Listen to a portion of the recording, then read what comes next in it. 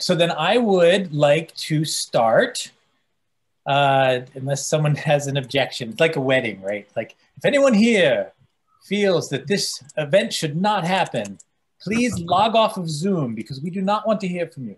All right, so I'm gonna do a little blurb so that people have some context.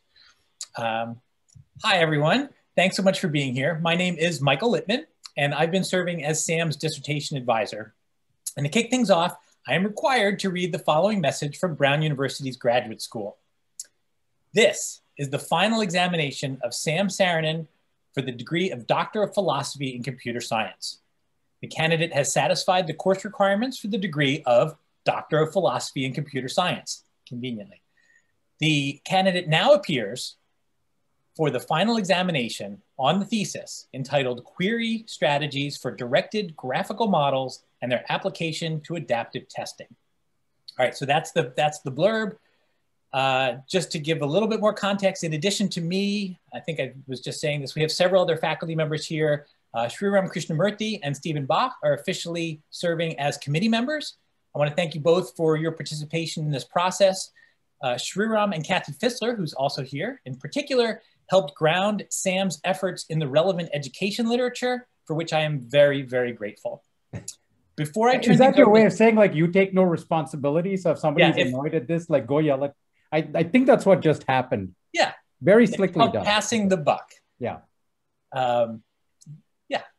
So before I turn things over to Sam, I wanted to say a few words about him. Sam joined my group on the recommendation of my colleague, Judy Goldsmith, who is here.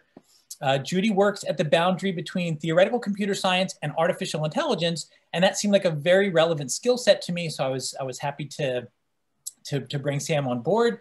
And it turned out that Sam was a wonderful combination of intelligence, creativity, and commitment. And you're gonna see all of these elements in his talk today. His intelligence comes through in the hard technical problems that he solves. His commitment comes through in his choice of problems to work on. Making a difference in education is an honest motivation behind his efforts. It's not only a fascinating source of computer science problems. And creativity, well, I began to realize how in touch Sam was with his creative side when he shared some of his machine learning raps with me.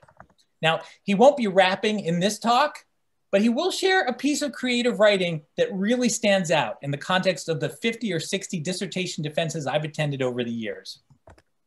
Now, personally, I value intellect, creativity, and education very, very highly. So it gives me great pleasure to turn things over to Sam Saarinen. All right, thank you for that introduction, Michael. I'm going to start sharing my slides now. And I think my heart rate just went up like 10 beats per minute. So this is it. Welcome to my talk. Before I get really down to business, there are a few people I want to thank. First of all, I'd like to thank my committee members. I'd like to thank my co-authors and collaborators. I'd like to give a special thank you to Michael. Michael has been my research advisor for the past 5 years. And he's not the kind of person who would tell you how stressful that is, but I am, so I'm going to tell you.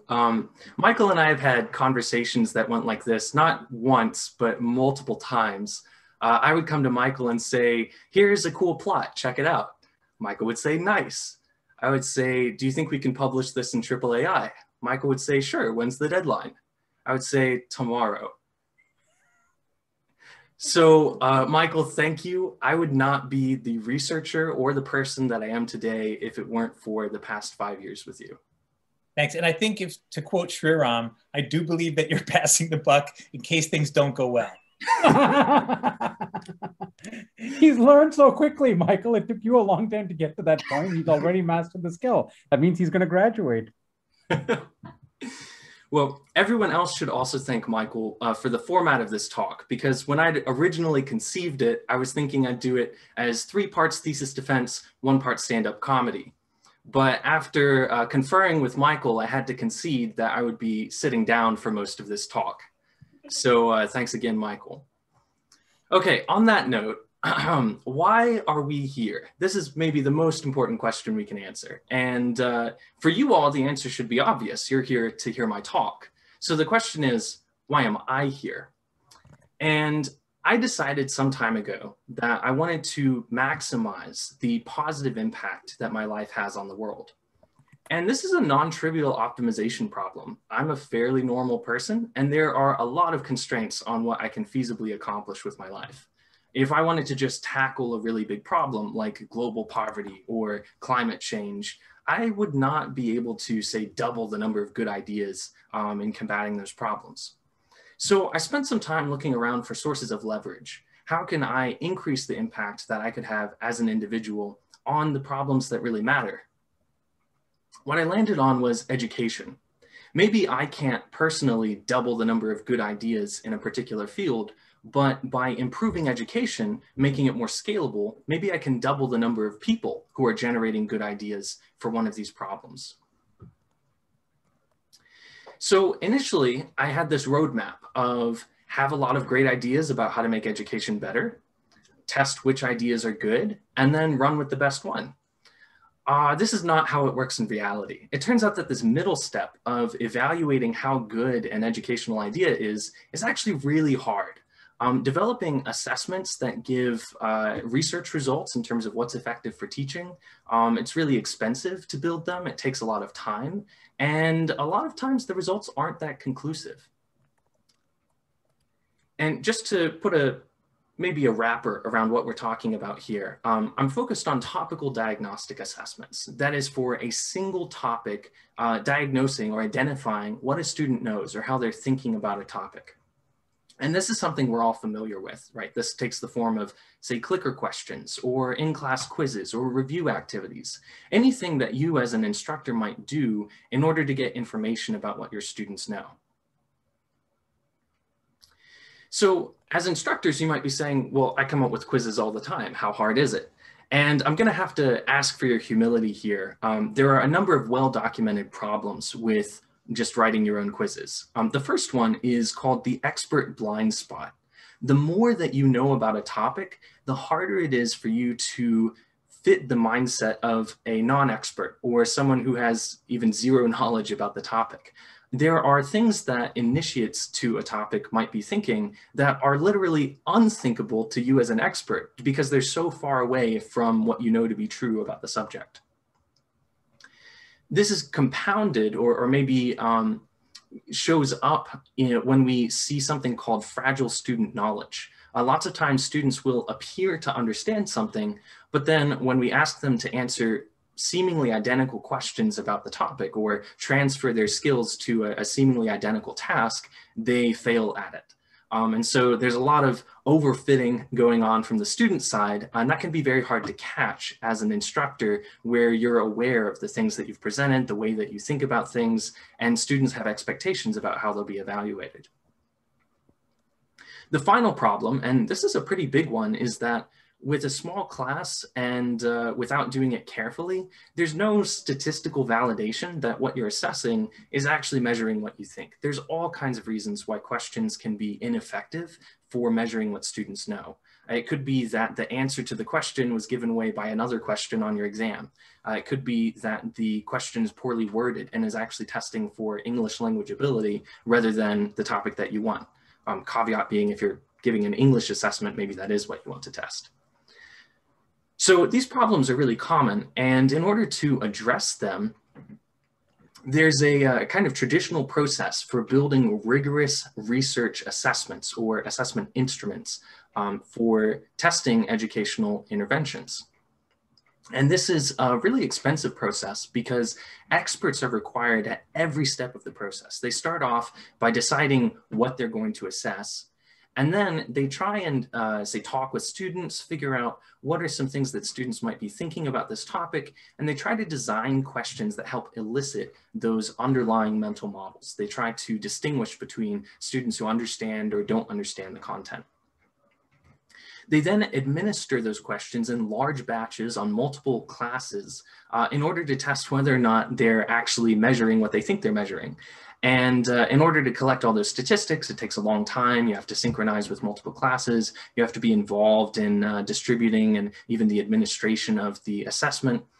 And then at the end, experts look at all of the data And they realized inevitably that some of the questions could be improved, or some of them were confusing. And so they have to go back to the design phase and iterate on the questions and conduct interviews with students and then administer them again in large batches and so on and so forth until hopefully eventually converging to a reasonable assessment. Just to give an idea of how prohibitive this process is, computer science education has been around for around 50 years. And in all of computer science education, there are exactly 3 statistically validated assessments that are usable for education research. And to put this in context, Brown Computer Science teaches 41 classes in the spring alone that have an instructor. So we have 41 plus classes in the CS department per semester, and there are exactly 3 instruments that potentially could be used to do research in those classes on how to improve the way we teach. And unfortunately, because of curricular differences and design differences, like using a different language, actually none of these assessments are directly applicable to the Brown Computer Science curriculum. So this is a really inauspicious place to be if you, like me, want to do research that ends up improving education. So what I've proposed is that we alter this process. We try and remove the need for experts in this inner loop of designing questions and then evaluating the questions. And what we're going to do is, instead of trying to come up with the best questions possible from the very beginning, we're going to try and collect a large collection of questions, which, with enough variability in their quality, hopefully some of the best of that set will be equivalent to what we might get from an expert design process. And so rather than being a constructive process, this will be more about collecting a large number and then filtering the good questions. If we do that, we can open up the question writing process to non-experts whose time may be available more cheaply, and there are fewer bottlenecks in terms of required expertise. So we could even have students and instructors write questions. Then we're going to have to use some kind of algorithm to improve the efficiency, or the data efficiency, with which we can evaluate these questions. How can we tell if the questions that we're collecting are actually good or not good? If we're using this expensive batch process, it's going to take us way too long to collect the data. So this then motivates the main body of this work. And you might be wondering, how do we turn assessment creation into something that we can apply an algorithm to, right? Assessments seem very soft, and like there's a lot of details about humans that could get in the way of making this mathematical. What we're going to do is we're going to treat each question as if it's a random variable. It's something that we can observe, and it gives us information. And we're also going to assume that those random variables are discrete. So up at the top, we have a set of questions. Question 1, let's say I'm a public health researcher who wants to know what people know about the new COVID vaccine. I might ask, what is the active ingredient in the modern COVID vaccines? And the set of possible outcomes could be whatever responses people give me. Maybe some people will say it's a protein. Other people say it's mRNA. Another person says it's the mRNA encoding the spike protein on the coronavirus. Another person says it's the coronavirus. Another person says, I have no idea. And maybe there's an other category. I think you've got the chips, the microchips. Oh, right. Okay, so maybe another answer is it's microchips. So you have a question, you have this discrete set of outcomes. Question 2 might be, can you catch COVID by getting the vaccine? And people might answer yes or no. Those would be the probably the only outcomes. Students, that is someone who's answering this assessment, are drawn from some joint distribution over all of those variables. And this is a really useful mindset to take, because by looking at questions as random variables, we're able to bring a lot of mathematics and machine learning to bear on this problem, because that's how we traditionally frame stochastic data. So this may seem like it's a little prohibitive. We're talking about discrete random variables, but it actually captures most of the kinds of assessments that we're used to administering. Obviously, it covers forced choice questions like pick A, B, C, or D, but it also captures sort response questions, as long as we can group the answers into equivalent sets. It captures select all style questions. It could even be used for rubric graded projects or other activities where there's some sort of performance criterion on a spectrum. We could do survey style Likert questions where people self-rank on a scale how they feel about something or what they think about something. We could even include quantitative performance metrics like how quickly did they accomplish something or how accurately did they do something. As long as we can bin it into discrete sets, it can be treated under this unifying framework. So what's about to happen is I'm going to tell you how we mathematically operationalize what it means to make a good assessment. And what we're going to do is we're going to try and maximize the amount of information that we gain about a student from the questions we ask them.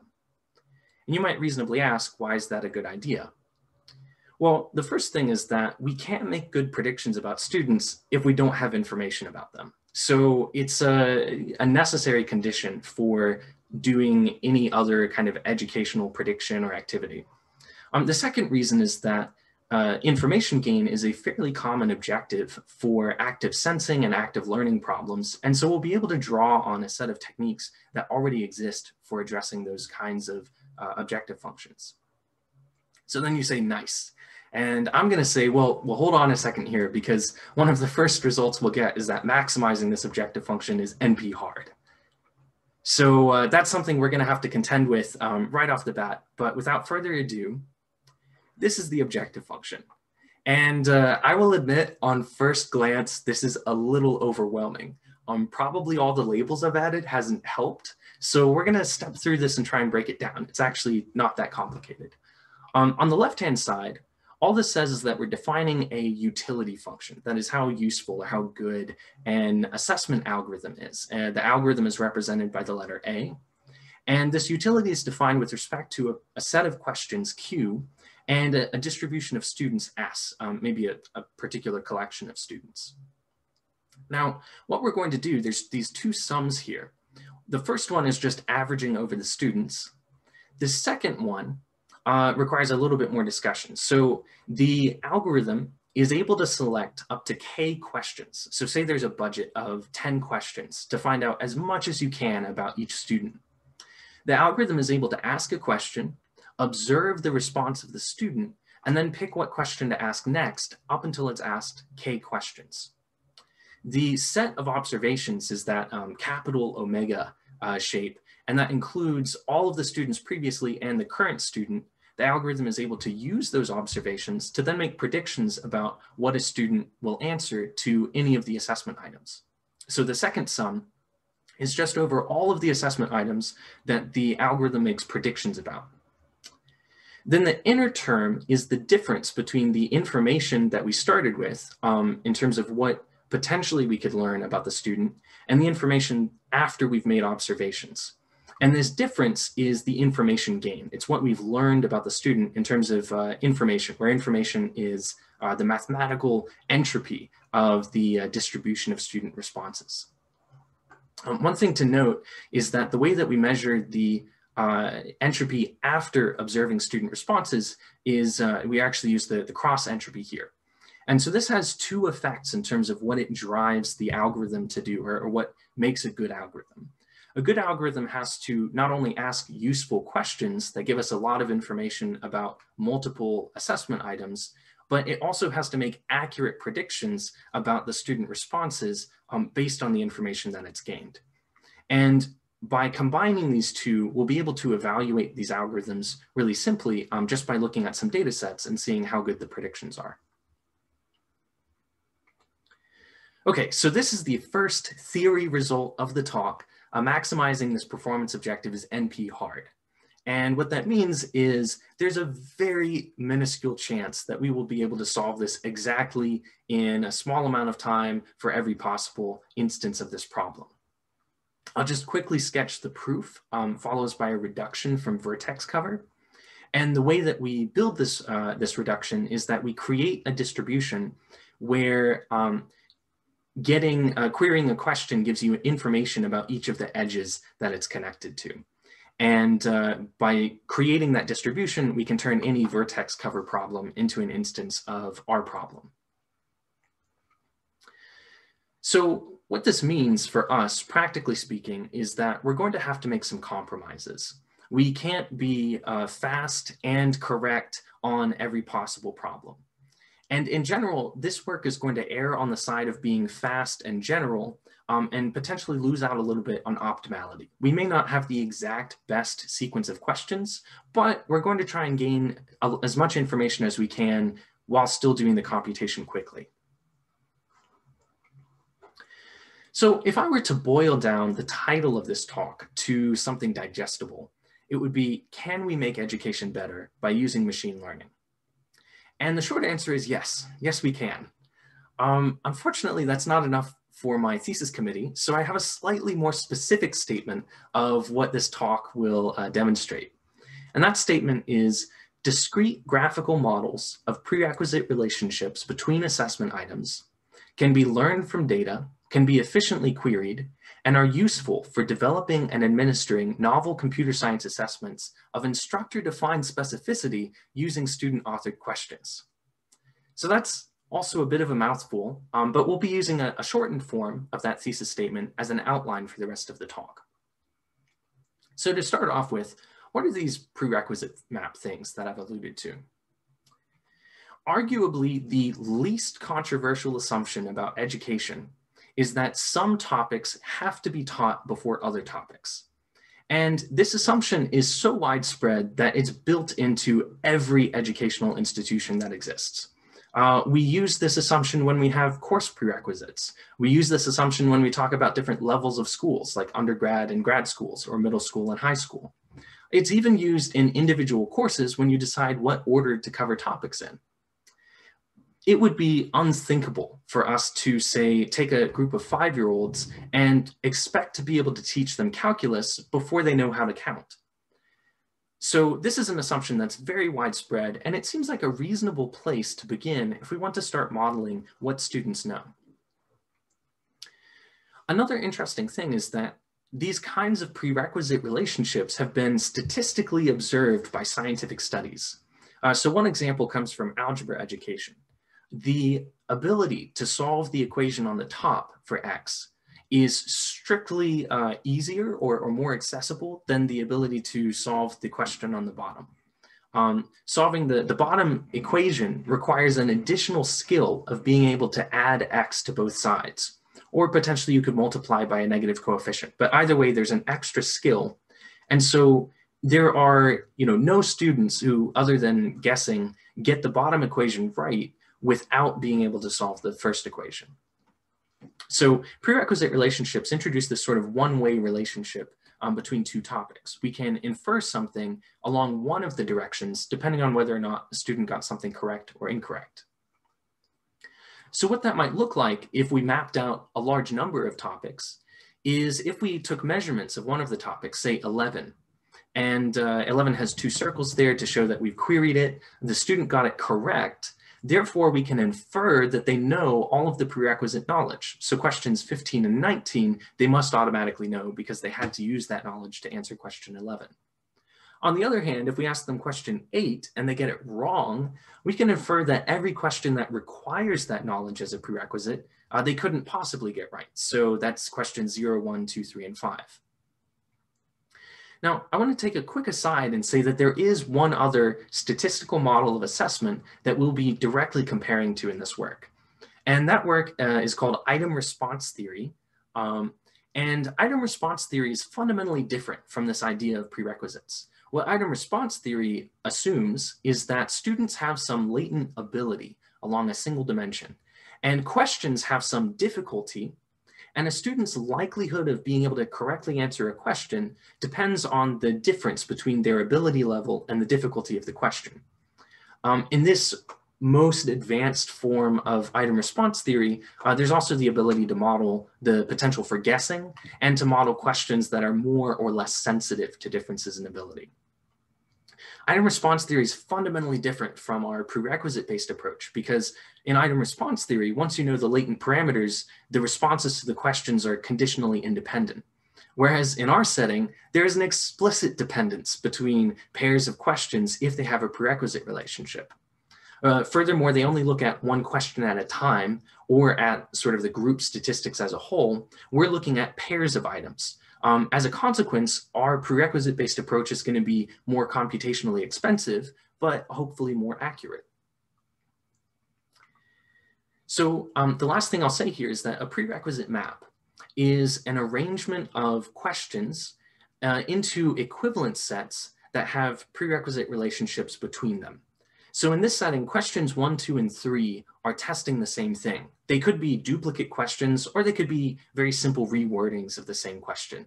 Either way, they're testing the same knowledge. Question 5 is a prerequisite of that equivalent set of 1, 2, and 3. So the goal of this work is going to be to build and then apply these prerequisite maps to inferring what students know. So how do we learn one of these things from data?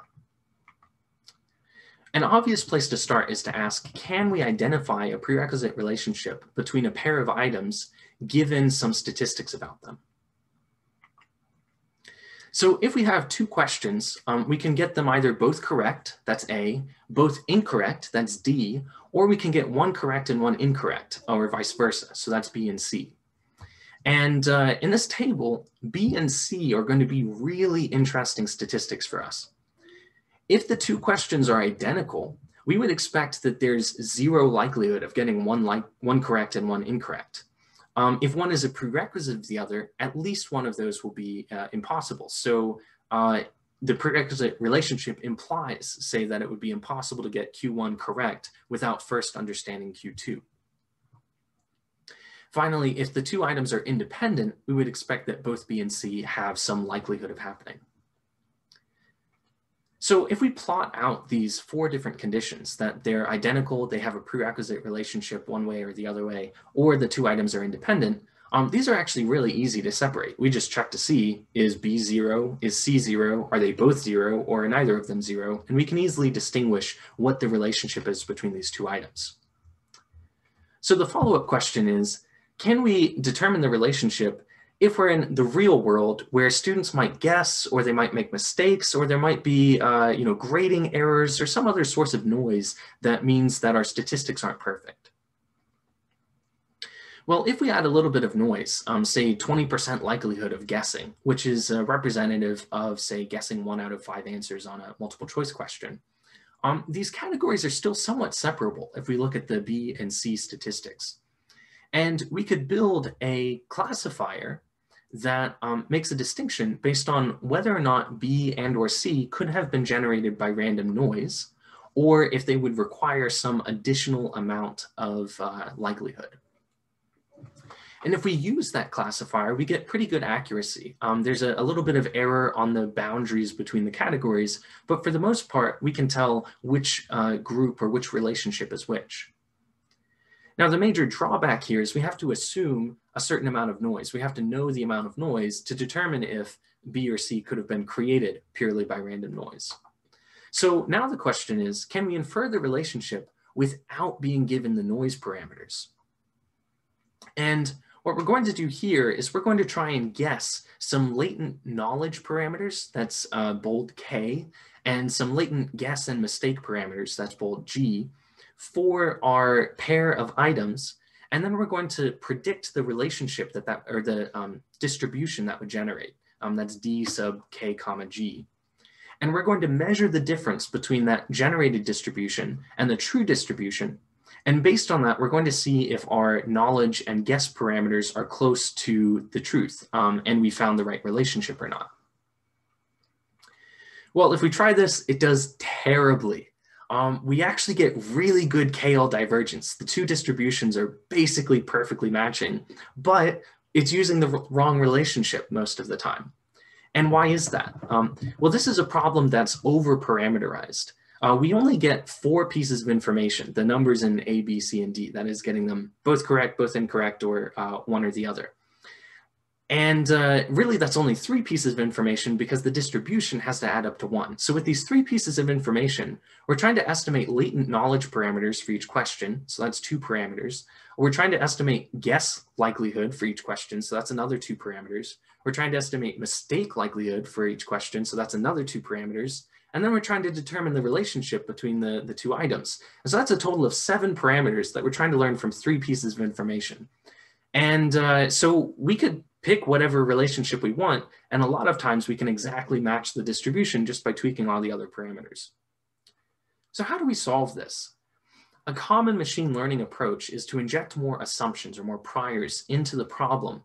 And they're a form of regularization. They're a kind of preference over the type of solution that we get.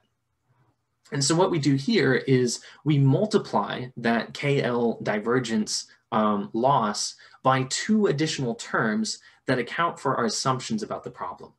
So the first assumption is that the latent knowledge parameters are unlikely to be 0 or 1. They're going to be closer to the middle in general. The second assumption is that the guess and mistake parameters should be small on average. If we have a question that, say, has a 0.75 chance of students guessing it, then we have other problems, right? Like the question is just no good. So we're going to try and determine the relationships by including these assumptions and then seeing how the different models perform on this loss function. And if we do that, we actually get really good classification performance. We can identify the relationship between pairs of items with high accuracy. And the only mistakes are, again, on the boundaries between these regions. The other thing I'll say here is that this method has a tendency to underestimate the amount of structure. So it's more likely to identify a prerequisite relationship or an unrelated relationship than to assume that 2 things are the same.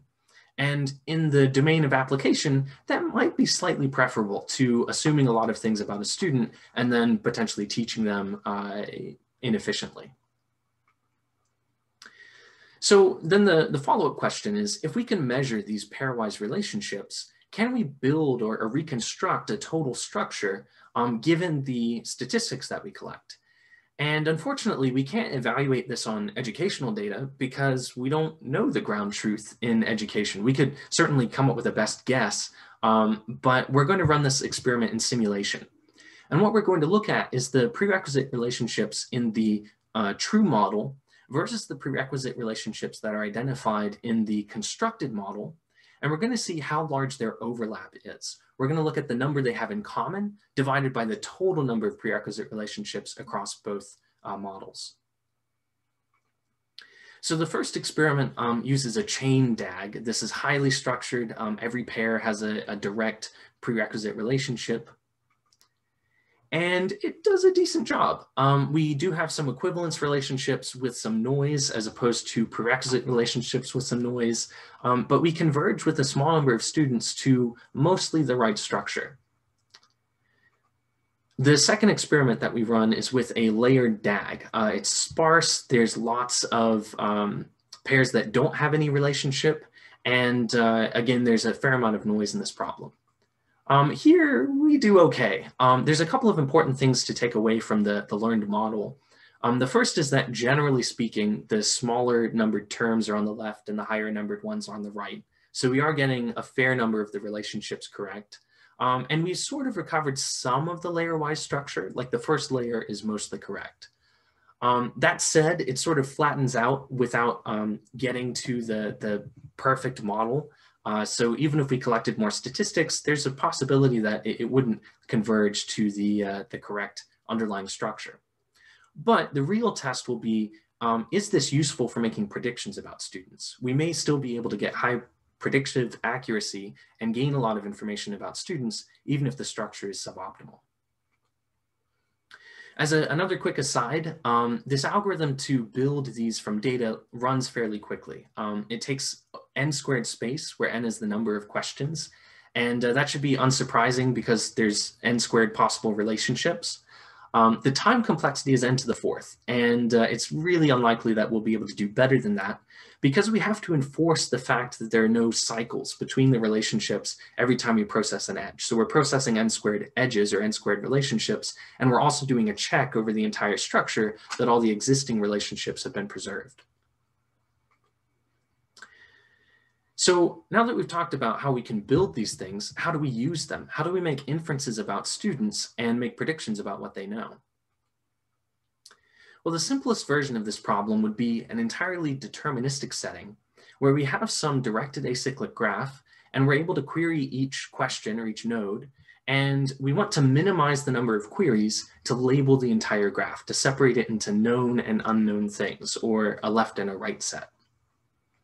So this is the DAG partition problem. And surprisingly, it hasn't been studied in the computer science theory literature. I was stuck on this problem for about a year, and my family were laughing at me because I kept talking about this DAG partition problem that I was stuck on. But I did come up with a solution. So the second major theory result of this work is that the greedy algorithm is actually very close to optimal. It's not optimal, but it's off by at most a logarithmic factor, which in computer science, that's pretty good. The actual number of queries that it takes is bounded by 2 times W, where W is the width of the DAG, or the largest anti-chain. That's the set of items where there is no relationship between any pair of them, times the log of the number of queries. There is no algorithm that can do this problem faster than W, because if there's no relationship between any pair of those W items, then you have to query each one in order to label them. So the proof of this involves a couple of bounds and is a little involved. I'm happy to talk about it more afterward, but the key takeaway here is that we can get an enormous improvement over sort of naively querying each node. If we leverage the DAG structure, we can efficiently partition most of these DAGs in time that's logarithmic in the number of nodes, which is a really exciting result. So now we have this problem, right? We can do this efficient querying if we know what the DAG structure is, but we don't know what it is to begin with, right? We'd have to collect some statistics. So there's this trade-off on our performance objective between using our samples of what students know to build a prerequisite map that we can then use to improve our performance on later students, and actually using the prerequisite map to improve our performance. How do we balance learning the map versus using the map?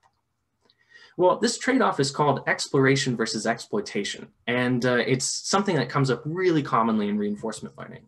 And actually, this problem closely resembles something called a multi-armed bandit problem. It's named after a row of slot machines. One slot machine is a one-armed bandit because it has one arm and it takes all your money. So the multi-armed bandit problem is, let's assume we're in a fictional universe where there's some slot machines that would actually pay you out more than you put into play. How could you efficiently decide which machines to play? Like, you might try one and it seems to be paying out a certain amount, but maybe the next one over is even better, or the one after that is even better than that.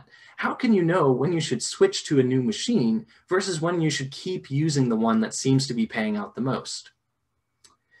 So I'm going to tell you how to solve the multi-armed bandit problem, but first I have a quick word from one of our sponsors. Do you feel overwhelmed with choices? Do you have difficulty making decisions?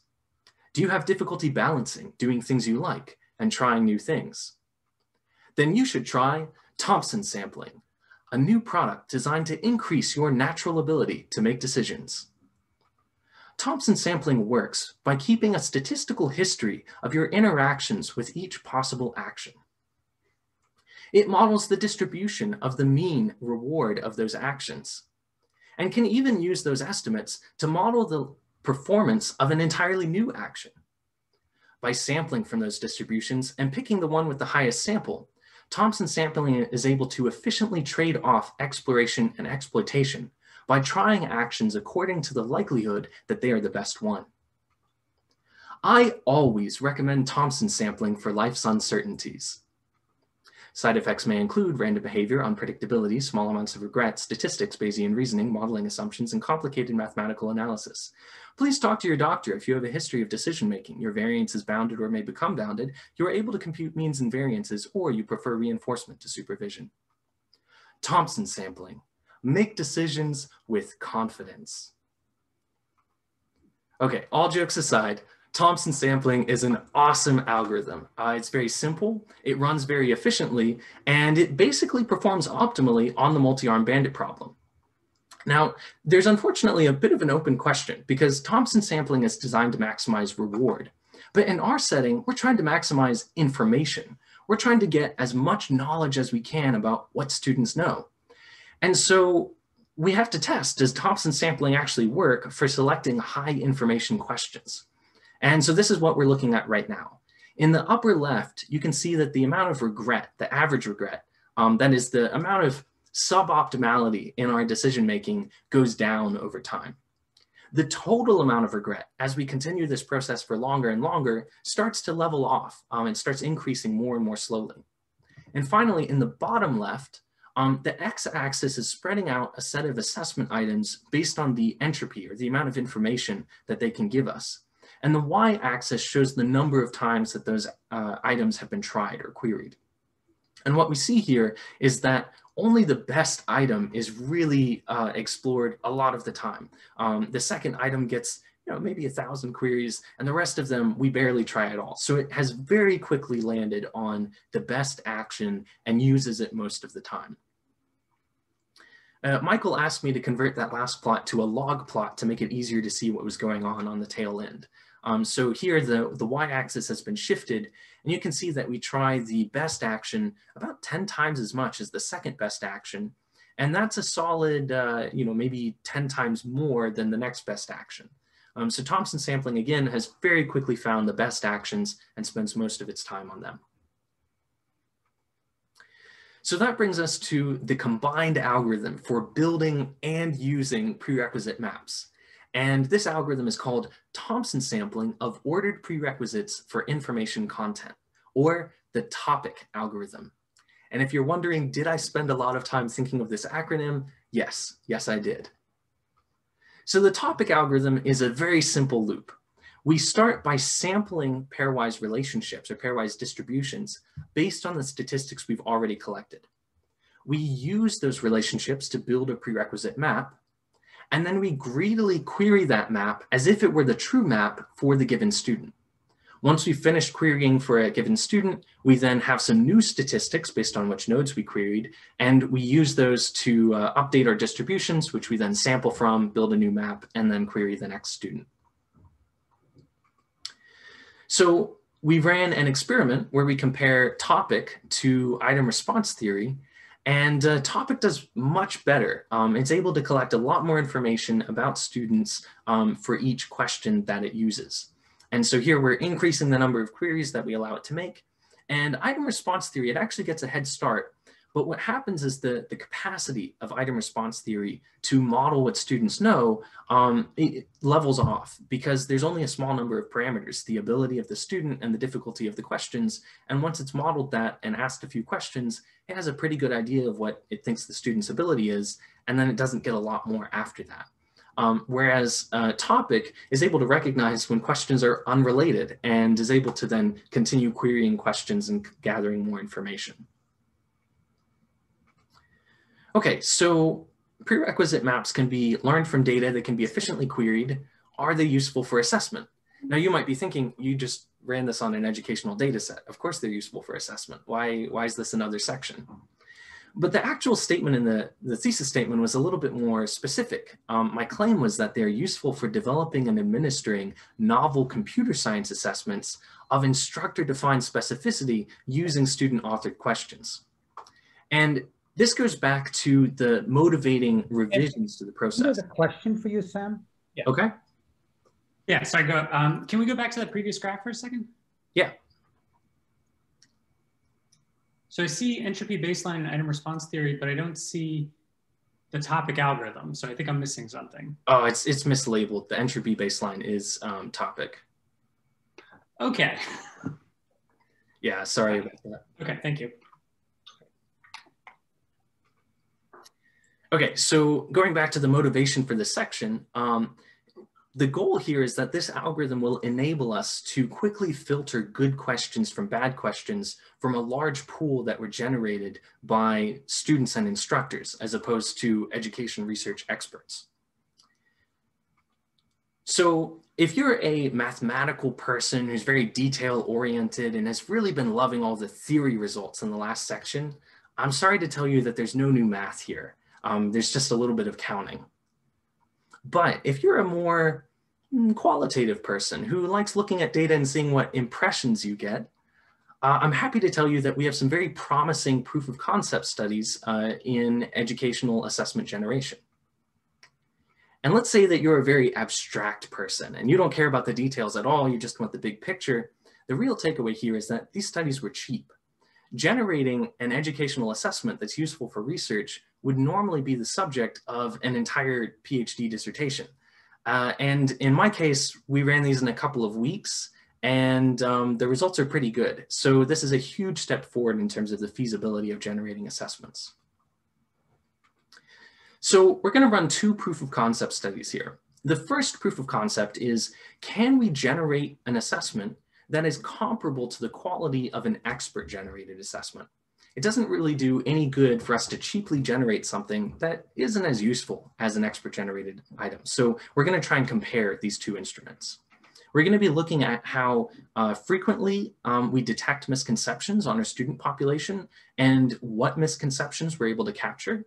We're also going to look at what topics are covered and again, how cheaply we were able to generate those results. So for a point of comparison, we chose to use an award-winning expert instrument that is assessing programming knowledge in Java. It happens that a portion of this instrument overlaps with our CS18 course, and so we're able to pull some of the questions related to arrays and use them as a benchmark to compare our own generated questions against. So this is a typical question, or one of the questions from this expert instrument, where there's a prompt at the beginning, there's a short program that students are asked to read, and then they have a set of options that they can select from. And depending on what option they select, that tells us something about whether they have a one indexing misconception at either the beginning or the end of the list. In contrast, our process, we have students generating questions. So what we asked them to do was write a short program in Java using arrays that would produce some output that could be printed to the console. The program would output a simple answer. Other students were then asked to predict the output of that program. And they were then given the opportunity to compare their answer with a set of other answers provided by students. And we did that so that we could bin the answers into equivalence classes. There were a lot of small syntactic differences, like including quote marks or extra white space that weren't relevant to the understanding of the program. And by using this student binning process, we were able to get fairly accurate classification of the different answers. Students were also asked to give their rationale for the answers. So they had to give a short explanation of why they thought that was what the program would output. So how did this work? Well, we ran both the expert instrument and our process for generating instruments in a CS18 class. And ours is able to detect more misconceptions. It identifies them more frequently. It detected a broader variety of misconceptions, and it did it very cheaply. And I want to break these down a little bit more. The expert instrument theoretically can capture 12 misconceptions, but on our student population, only 5 actually occurred. And this suggests that there might be some additional benefit to our process in that we could generate instruments that are specific to a given population or accommodate the misconceptions prevalent in a given population. Additionally, ours was much more effective at detecting those misconceptions. They came up much more frequently, almost 6 times as frequently. There were some differences between what was tested on the 2 assessments. The expert instrument had a question that had to do with memory allocation. And because of the way that we structured the questions that students wrote, that would be really hard to write a question about. Like, I'm not even sure how to write a program whose output would give an indication of what memory was allocated in Java. So probably the way that we designed this led to that question or questions like that not being generated. On the other hand, we were able to identify new topics definitely relevant to introductory students, like array equality and multiple indexing. Another interesting thing is that we were able to detect some cases where students didn't exhibit a misconception on one problem, but on a similar but slightly harder problem, they did exhibit that misconception. And I'll talk about that in a minute. The final thing is that even though we've offloaded a lot of this work on students of generating questions, the burden on any individual student wasn't very large. So on average, they spent about 10 minutes writing a program, and then they spent about 2 minutes on each of a dozen other programs providing the output or trying to figure out what it would do. So this is one of my favorite questions that was generated by a student. And the question involves a 5-dimensional array. And first of all, I would like everyone just to appreciate the diligence and the patience that a student had to exhibit to create this 5-dimensional array. Basically, every dimension splits the array into 2 pieces. And so there's a total of 2 to the 5th, or 32 elements, and they're numbered from 1 to 32. And then all that the program does is output the element at index 1, 1, 1, 1, 1. Now, the majority of the students got the correct answer of 32. And some students made some mistakes. They lost count, like the answer of 16 or like 30 or 28, 31. Most of those people would have gotten it if they hadn't lost their place. But what's really interesting here is about 20% of the students exhibited a 1 indexing misconception. The answer 1 is consistent with believing that array indexing starts at 1 and not 0. And what's also interesting is all of these students took the expert instrument and answered questions on the generated instrument that would have detected a 1 indexing misconception on a 1-dimensional array. And so this is a case, we think, of fragile student knowledge. The students are able to correctly reason through a 1-dimensional case, but when we get to this multi-dimensional case, their reasoning breaks down and they default to this misconception. The other possibility is that the way that the items are labeled also contributes to the misconception. So if the numbers had gone from 0 to 31, it's possible we might have seen different results. But either way, this is a misconception that we were able to detect with this question that we wouldn't have detected otherwise. The other thing I want to highlight here is there's some really interesting mental models from students who probably haven't seen multidimensional arrays before. So the students who answered D seem to think that the index 1 item from each row is going to be output. And the students who answer E seem to think that the first row is going to be output 5 times.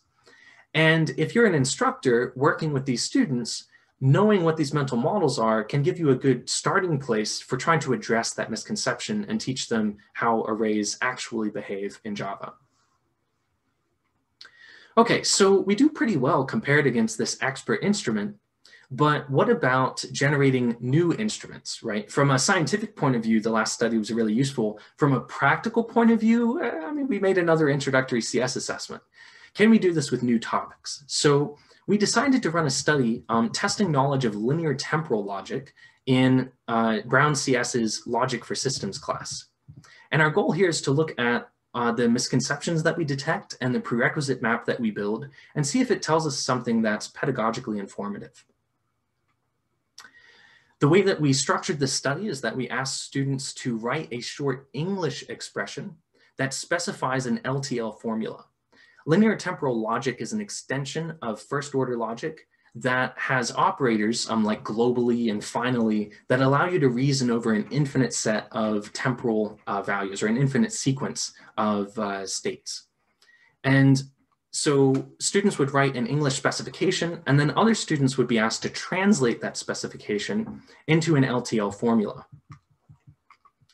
Based on the responses to students, we were able to identify a large number of linear temporal logic misconceptions. One of the most prevalent was the assumption that a statement implicitly applied globally. And we'll look at that in the next slide. But there's also a number of other misconceptions that we detected.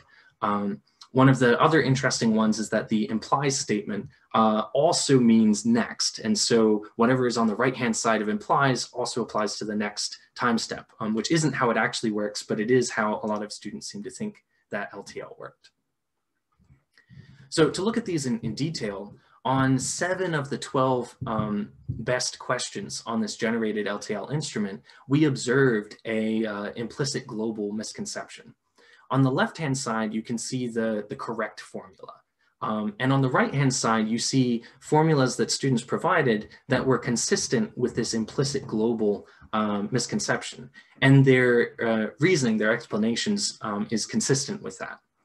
And so you can see on all of these pairs, the left-hand side has some G that applies to a large portion of the expression. And on the right-hand side, that G is missing. On 4 of the top 12 questions, we also had this implication also means next misconception. So again, on the left-hand side, you can see the correct expression. On the right-hand side, there's an X missing, where X represents the next time step.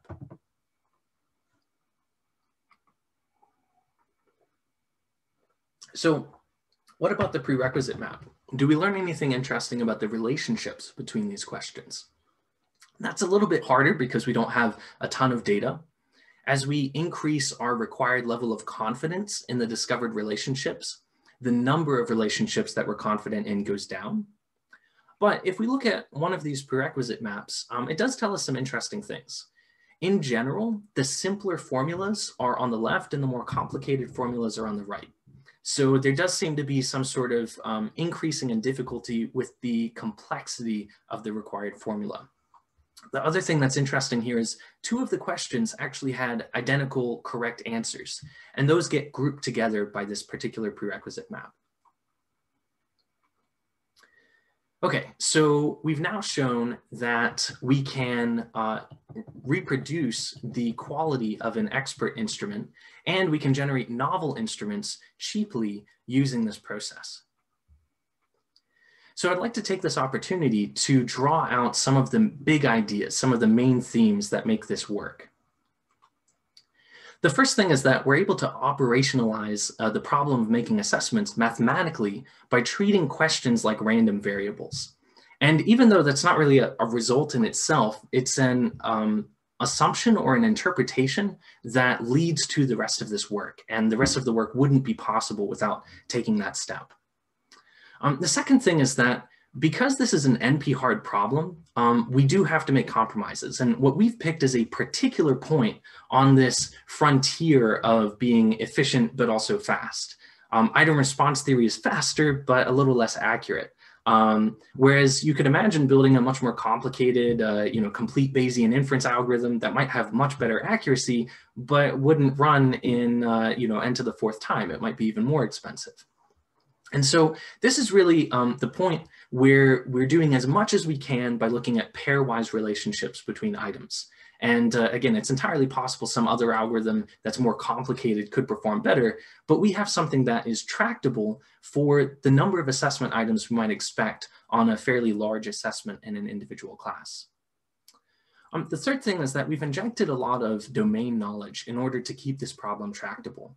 We've chosen to focus on prerequisite and equivalence relationships between items. We've applied some regularization in terms of assumptions about there being small amounts of noise. And we were able to use those in order to improve the generality and the accuracy of our results. We used Thompson sampling to prioritize high information questions, which is a fairly novel approach to a somewhat common objective. So there are lots of machine learning and reinforcement learning in particular problems where information gain is an objective. And we've used Thompson sampling to try and optimize that objective, which is reasonably novel. The last thing is that we've used students in multiple ways. Not only did we use them to generate questions, but we also used them to group the responses to those questions in order to run all of our statistical process. And this idea of using readily available resources, one is great computationally, but it turns out it may also have pedagogical benefits. There's a body of research around something called contributing student pedagogy that suggests that having students say write questions may actually be beneficial for them in terms of learning as well. There are definitely some limitations to this work, some assumptions that we made. So one is that we try and model everything with this flat prerequisite structure. And there is a limit to the size of the assessment that we could model. In real life, humans deal with this complexity by applying hierarchical abstractions. So in a given course, there might be topics which are organized into units. Courses are organized into sequences and then into majors and then into schools. And then, schools are organized even into degree programs and other structures. And so it's possible that a hierarchical extension to this model could improve the time complexity of approximately querying a very large structure. The second possible extension is looking at cases where student answers might change across time. This could be due to, say, forgetting, or it could be due to learning as a result of trying some of the previous exercises. We don't approach that problem here, but it's possible that prerequisite maps could help us to efficiently make inferences in those settings.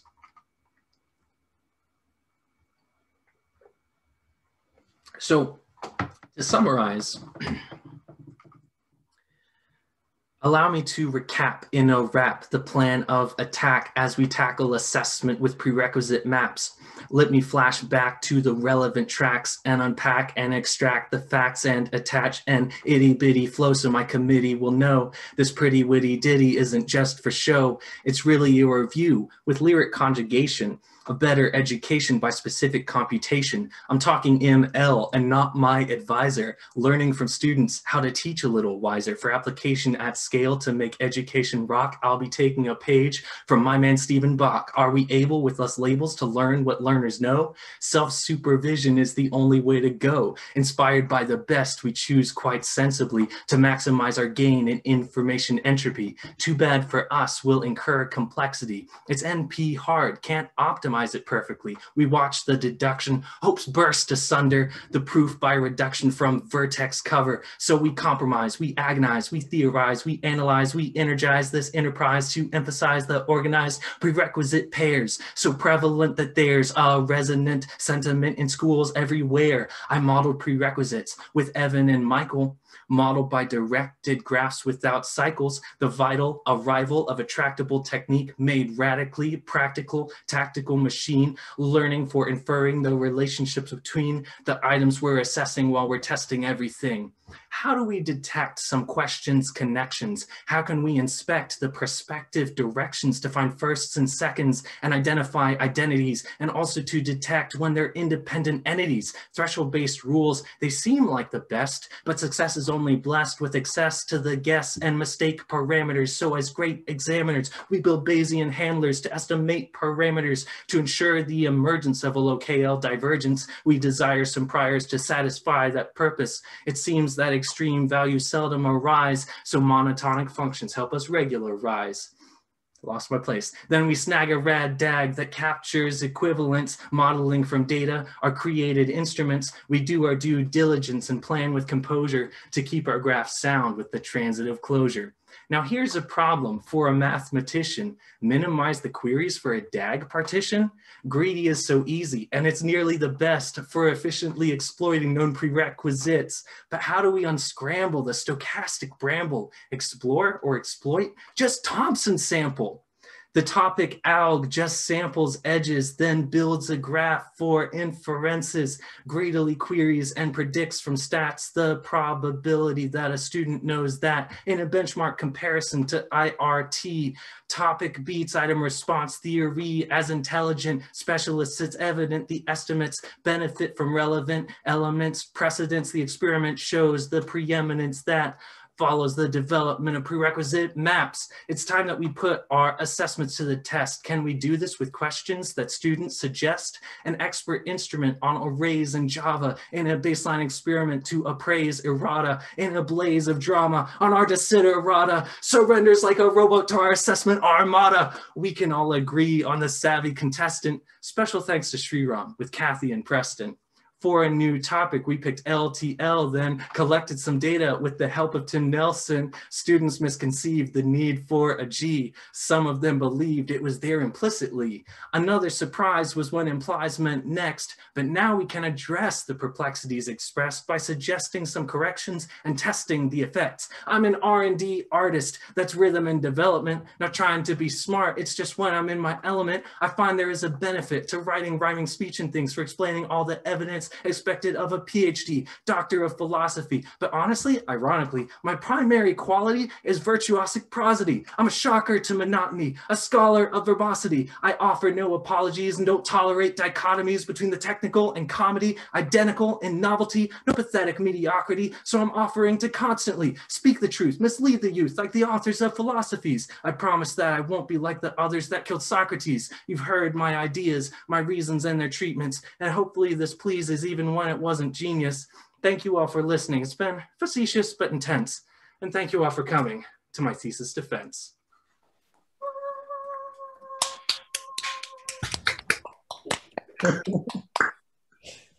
I swear you could have buried 100 errors in there and nobody would know. Yeah, so I said beforehand that you would not be hearing a rap. I did not know that you would be hearing a rap. You did, in fact, hear a rap.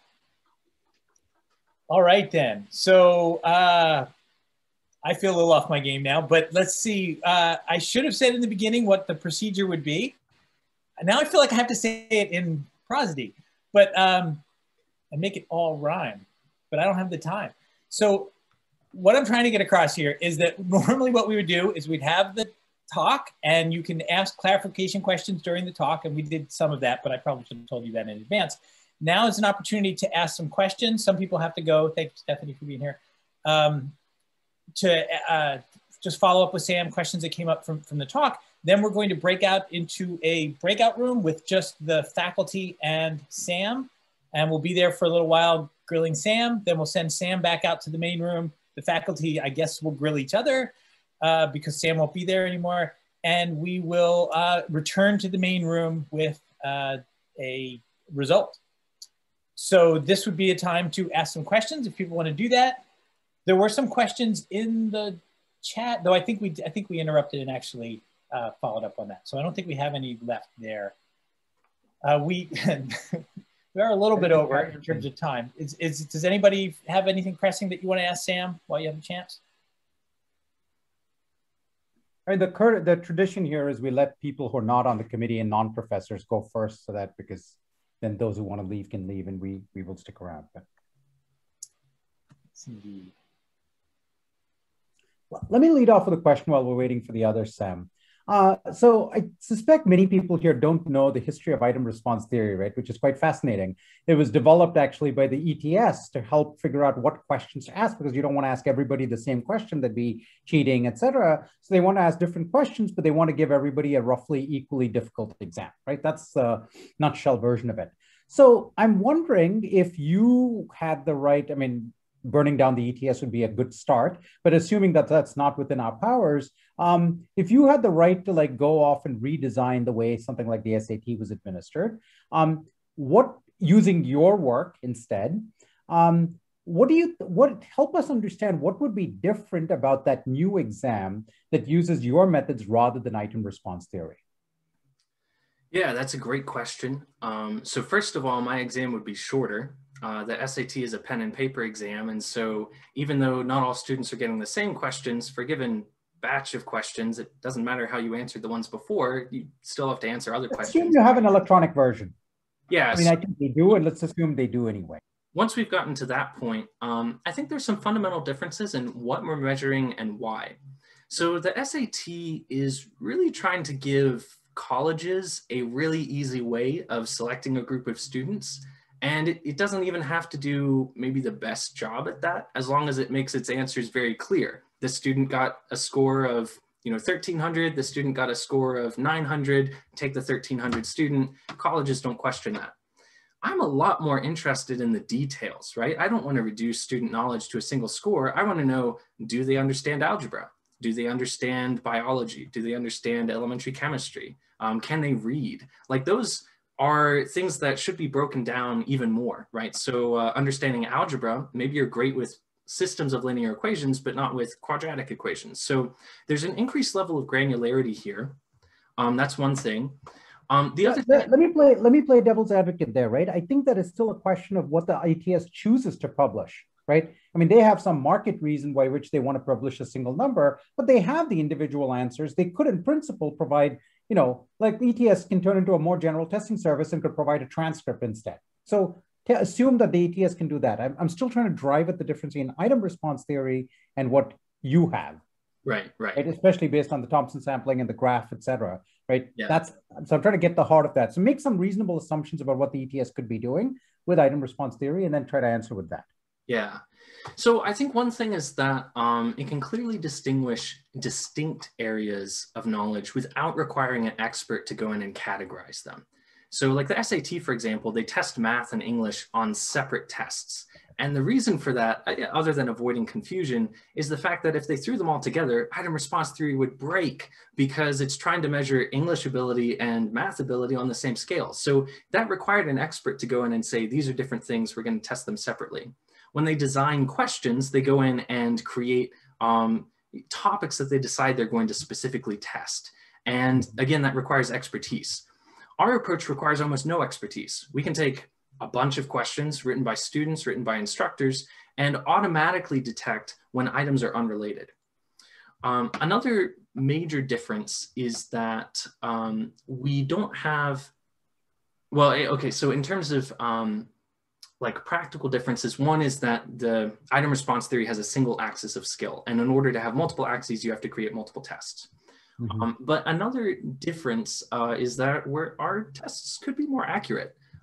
Given enough statistics, we might actually be able to better estimate what students know than item response theory, because our modeling assumptions might be more effective and require less expertise. Okay, thank you. All right, very good. And any non-committee members want to chime in, ask a question? Can I ask a question? Oh, I would appreciate that. Well, good work, Sam. Good seeing you again. My question has to do with the amount of training maybe you had to give for students to kind of provide these examples. I mean, how many of them didn't work, or just amount of work involved there? Thank you. Yeah, so in terms of getting the students to generate interesting questions, we did iterate on the process a couple of times. We got some interesting results the first time, but it was hard to, some of the questions were testing things that were maybe not interesting pedagogically. So one of the things that we learned pretty quickly is that we wanted to emphasize that the programs be short. If you tell students that they should be generating complicated examples, then they'll sit down and come up with the most convoluted problems possible. And then we're mostly observing noise in terms of what details students caught instead of fundamental understanding and misconceptions. We did give them some priming examples in terms of like, here's a short program that produces an output. The other thing is that on some of the studies that we ran more studies than I presented here. We actually had students contribute questions after seeing questions provided by other students. And we did seed the pot with a few questions written by instructors. And so the body of questions were of a similar flavor, similar style, again, in terms of complexity and in terms of the kinds of the things that were being measured. Then in terms of constructing the data, all of the classroom studies were run with a single classroom. So all of the questions were written by a single class, all of the answers were provided by that class, and then we ran the statistics based on that. The larger scale studies used some education data sets that were run. So like the fraction subtraction data set involved 500 students across a variety of middle school classes. But that was the largest study that we ran in terms of number of data points. Thank you. Hi, I have a quick question. So are you surprised that the excellent Brown students actually didn't show any misconceptions in the Java array questionnaire? So I do think that the expert instrument was probably designed for a, I don't know how to put this tactfully, maybe a population with less background on average. And so I do think it's the case that on a different population, the Brown generated questions might not be the best. But I do believe that we could generate a set of questions on that different population that are probably as good or better than the expert instrument. One of the things I really want to highlight is that the questions that, like the multi-dimensional array question, for example, catches one indexing misconceptions where a unidimensional array question does not. And so regardless of the population, that's probably a more informative question for an assessment. Cool, thank you. I have a small follow-up to this. I agree that the specificity that this method allows is, I think, the awesome cool result. Are there any plans in the works to either offer this at other universities or maybe like an online learning environment? Yeah, so we're currently looking, obviously there's some other classes in Brown CS that are using this or planning to use it. I've also been in contact with a professor in chemistry who's planning on using it. There are enough like rough edges that it's not publicly available yet, but that is definitely a goal for the near future.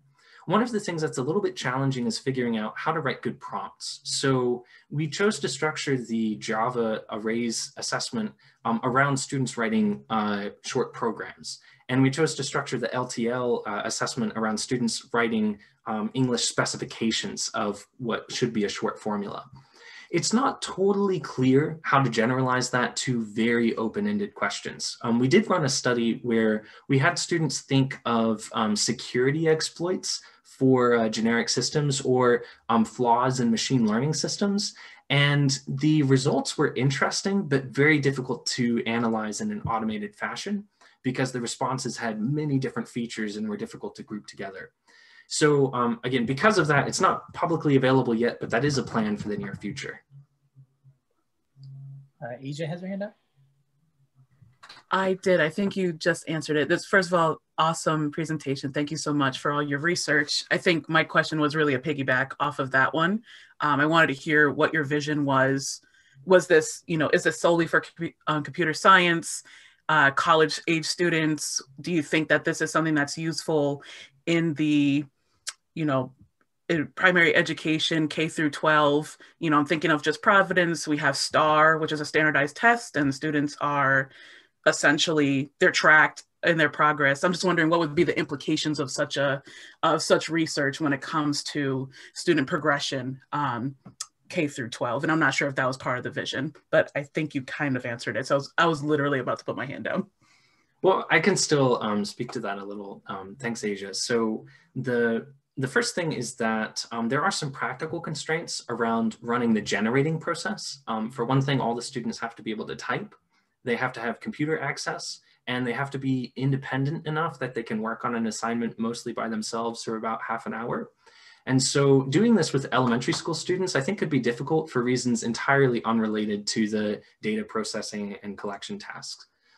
That said, I think it's entirely possible that we could generate an instrument and then deploy a semi-static version of that instrument, even for some of those more tightly constrained populations. So for example, I could easily see eventually generating, say, standardized math exams or science exams or even like English or reading exams for younger age populations where we generated the assessment under slightly more controlled conditions, but then are able to deploy this dynamic assessment system without asking students to write questions. In terms of applicability to different subject areas, there's basically no assumptions on the mathematical side that this has to be computer science, but computer science is a really nice area to be doing education research in for a couple of reasons. One is that we have access to the ground truth. Everything in computer science is made up, including the languages and the language semantics. And so we can verify easily and simply whether or not, say, a program does produce a particular output or whether or not a particular function does produce a particular result. That's a lot harder in something like, maybe writing composition, where determining if something is the right answer is substantially harder. There are some approaches to like pure grading that could give us a handle on that, or using some sort of rubric system. But again, that's sort of an additional hurdle. But that aside, there are lots of, I think, fairly specific questions with a strong notion of correctness where we could easily apply this in the near future. So again, like I'm talking with a professor of chemistry who's interested in looking at basic chemistry knowledge, including things like balancing reaction equations, working with unit conversion, understanding like acid-base reactions, and identifying simple molecules. And so those are all problems that would be approachable with this technology. And thank you so much. And I think this technology could also be useful in gauging not just college readiness, but also, thinking of like first generational students and science readiness and them going into STEM, the STEM, realm. I think this is also very great software to consider. Thank you. Yeah, absolutely. I think, one of my primary motivations here is not really to evaluate the students so much as to enable effective pedagogy. You know, what started me on this actually is, you know, I had some things I didn't understand, and I went to YouTube and I tried to find a video, and the video used a bunch of terms I didn't understand. And then I was like, well, now I'm just stuck. Like, I don't know what to do at this point to get from where I am to what I want to learn. And, you know, my goal for this work is that this will enable really simple and transparent personalized education by addressing what students know and what prerequisites they're missing, so that then they can sort of follow the planned curriculum. All right, very cool. So what I'd like to happen next is I'd like Sam to make Lucas the host. For those who don't know, Lucas and Sam actually started their PhDs with me at around the same time. Lucas is my most recent person to defend successfully, so hopefully he will be supplanted in a little while, but we'll see. But if you can make Lucas the host, then Lucas can send the faculty and Sam into a breakout room, and we can, you know, do the secret part. Great. It always seems so fancy. And Lucas, if you can make me a co-host, I think that will let me share my slides in the breakout room. Oh, okay. Great work, by the way, Sam. Thank you. Are you wait? Are you co-host? Yes, thank you.